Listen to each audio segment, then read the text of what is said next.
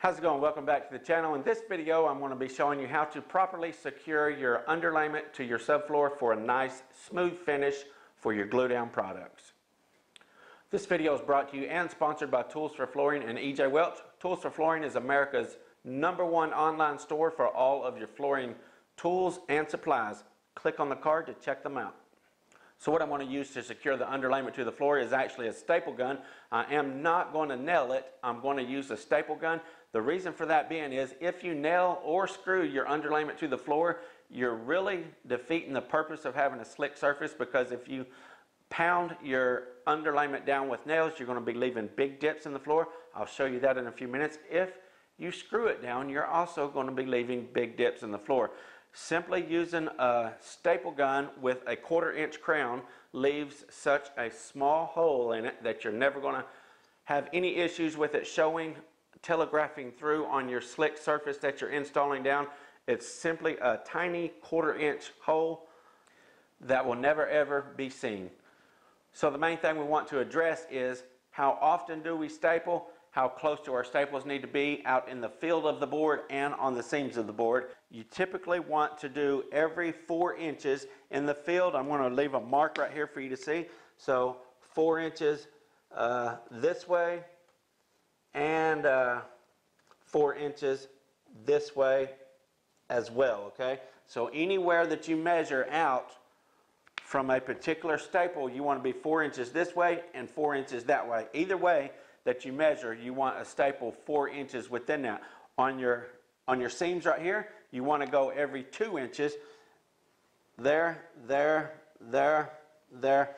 Every 2 inches on your seams, which is twice as much as that right there. And one main important thing, you do not want to put your staples right dead on the edge like that, okay? What happens if you do that is it'll smash the edge down, or else it'll just blow the edge of the plywood out, okay?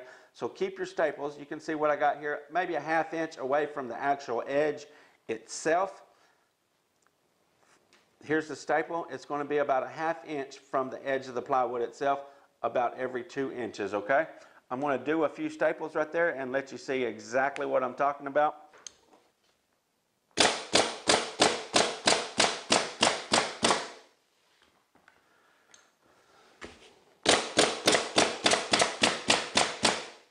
So typically this is what you're going to want on your seams right here.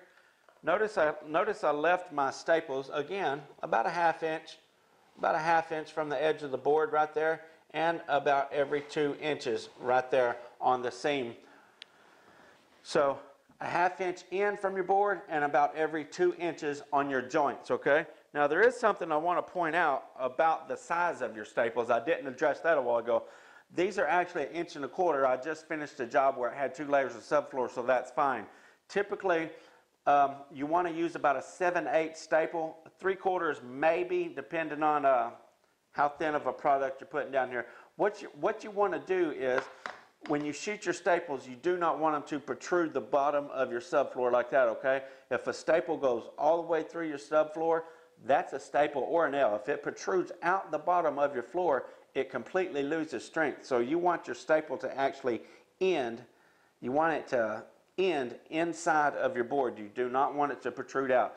That's when it's going to have the most strength and get the best bite on your floor, okay? Again, it loses strength if it completely protrudes out the bottom of your floor, okay? I'm going to do just a little section here out in the field, and then I want to tell you the direction in which I staple, okay?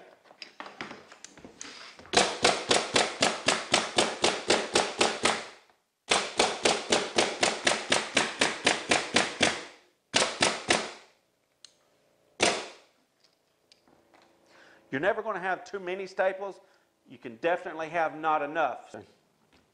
So notice if the board is just sitting there all by itself, it definitely has movement on it. So I will show you how I like to nail it out so that I know that my board is actually flat down on the floor as I sink my staples, okay?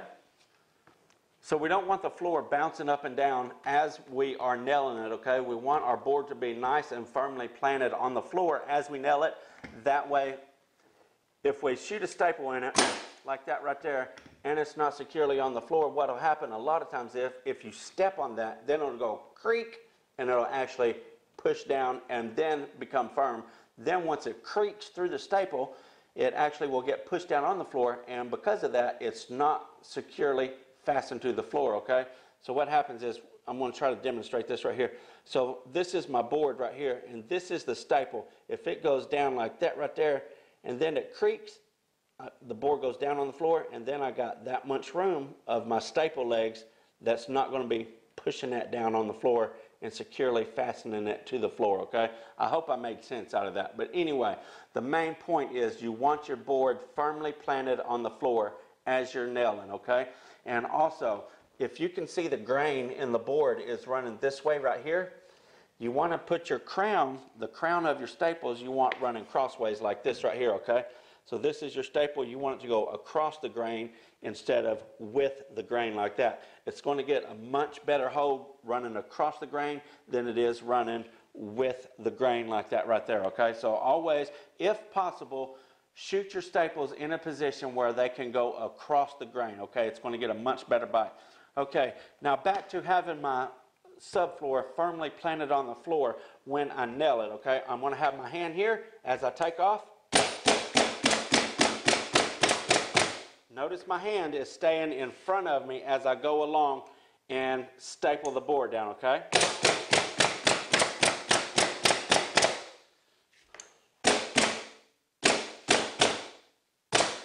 Again, there was just a few void spots where I decided to go back and put a few extra staples, okay?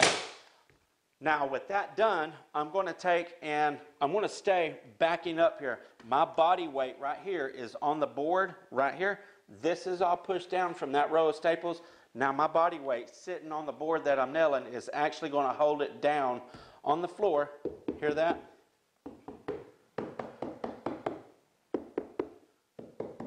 Huge difference. You can tell that this is just like floating on the floor, and this is already down solid on the floor. That's exactly what you want whenever you're nailing. So when I nail, I will start on my seam, on the seam of the board, and then back myself up all the way down.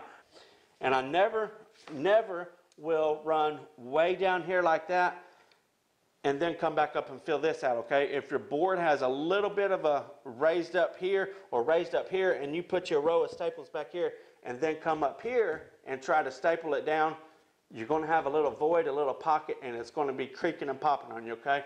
Always start at one end and work your way back to the other end, okay? Don't secure this to the floor and then come down here on the other end and put you a couple of staples down here and shoot you a couple staples down here to make sure that your seams are lined up or anything like that. You're going to trap your board up in the air like so, and then you're going to be shooting staples down in it like that, which is definitely going to cause problems. You got to have your board flat on the floor whenever you shoot staples in it, okay? Now right here on the edge, I'm going to treat the edges just like a seam, okay? I want to go about every 2 inches with the edge nailing, just like I do on the seam, okay?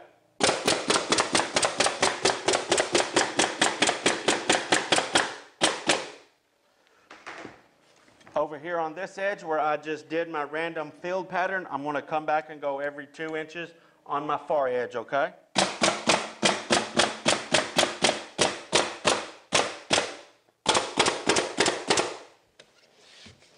It's not a big deal. It ain't have to be like every 2 inches. It cannot exceed 2 inches. If you get an inch, 3/4, inch and a half or whatever, that's all cool. Just do not exceed 2 inches. You don't want 3 or 4 inches of space between your staples on an edge or a seam, okay? And again, you want to be in about a 1/2 inch from the edge of your board, okay? Okay, so we've got a staple that hit a nail or a screw in the subfloor. As you can see, right here's the seam in the subfloor.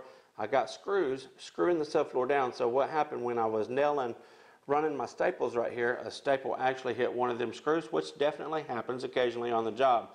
So again, you want to cause as little damage to this underlayment as possible, okay?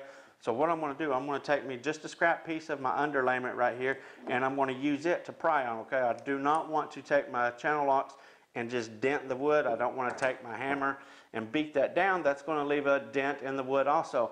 All of that stuff will definitely telegraph through. If I glue some shiny vinyl down on this and there's light coming in, casting across this underlayment and vinyl after it's installed, you're definitely going to see a little divot. You're going to see a dent in the vinyl, which is actually going to be in the underlayment itself, okay? So cause as little damage to this underlayment as possible. I'm going to put my board right here, just a little scrap piece, and that's going to give me something to pry on right there. There we go. Now I've got I'm going to just tap that down. Now it's perfectly smooth. I don't have any dent or anything right there to that. And I'm going to show you exactly what happens whenever you mar this floor up from banging a nail in it, or shooting a screw in it, or anything. I'm going to show you why you don't want to do that, okay? Stapling this down is definitely the way to go. I'm going to drive a couple nails in it, and I'm going to shoot a couple screws in it and let you see what happens, okay? Okay, so what I'm going to do is just take a few nails and drive it in, and this is just going to demonstrate what happens to your floor whenever you nail it down. I'm going to do the same thing with some screws. I'm going to sink a few screws in it and show you what happens when you screw your floor down. It might look all nice and pretty, and you might feel like, yeah, that's going to hold. I'll even put them 4 inches in the proper pattern that they should be in, okay?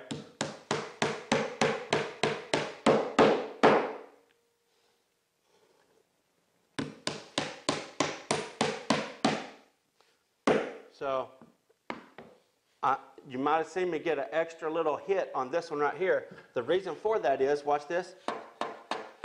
So if you can take a putty knife, a trowel, or something like that, and rake over it and hit it like that, you need to give it another hit, okay?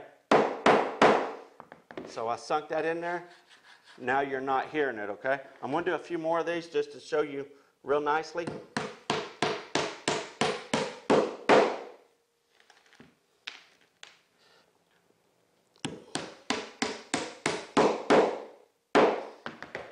Okay, now I want to do me a few screws just for an example of getting it screwed down.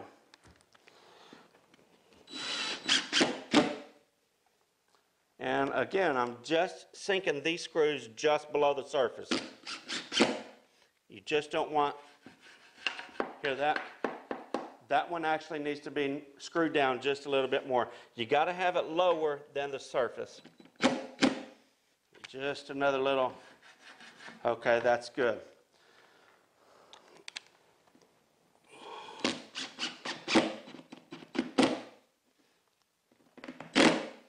Okay, there we go. So now I got 4 screws and 4 nails, and I want to show you what it looks like, okay? So I'm going to show you over some staples, and then I'm going to come over and show you what it looks like over the nails, okay?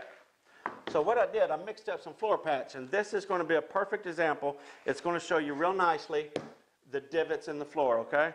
Okay, so what I've done, I've dropped out some floor patch here on the floor. What that's going to do, it's going to show any imperfections in the floor. You see how that comes off really nice and clean right there. You don't show any divots or anything. This is perfectly smooth, so it literally just changed the color of the board, okay? It didn't leave any thick spots or anything. Any little dent or imperfection is going to show with the floor patch, okay? I want to come over here and show you what it looks like on the staples now, okay?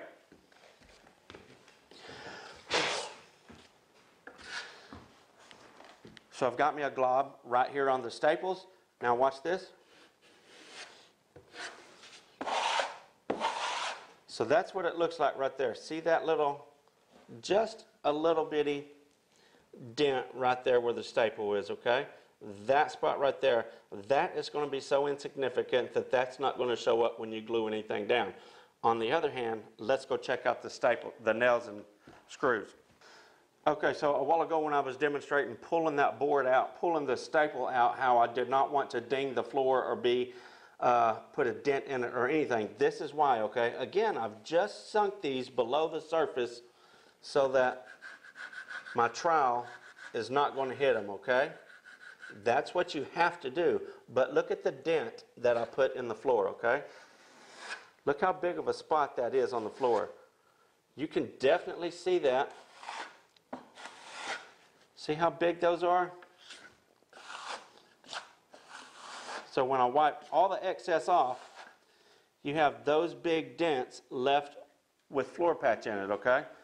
Now if I nailed the whole board, I would have to go over the entire board with floor patch to get all this stuff smoothed back out, because if you don't, you're going to see those dents. You can see exactly how big they are right there. Those are some nice dents in the floor, okay? So if I did not fill those, you're going to see that telegraph through whenever you glue a shiny surface on it. Like I was talking about a while ago with the light coming across the floor, it's going to be sucked down in all those dents whenever you glue it down. All that stuff is going to show. Your floor is going to look rough as a corn cob, okay? Let's check out the screws and see what it looks like. I think you get the picture now of what I'm talking about, but for the sake of showing you, I just want to show you the same thing with these screws, okay? So once again, you can see how big of a spot that those leave, okay? Now that's simply extra there, but all those spots right there are definitely big enough to where they're going to show if you glue a flooring over it, okay? You definitely cannot deal with that. Okay, so I hope this video helped you guys out. I hope it gives you enough confidence to take on projects like this yourself at your own home. Again, for all these nice professional tools, you can go to toolsforflooring.com. Again, America's #1 online store for tools and supplies when it comes to flooring, okay? I will leave links in the description to the tools I used here, and also links to toolsforflooring.com. Go check them out. Thank you guys for tuning in. Until next time, FBSB's out.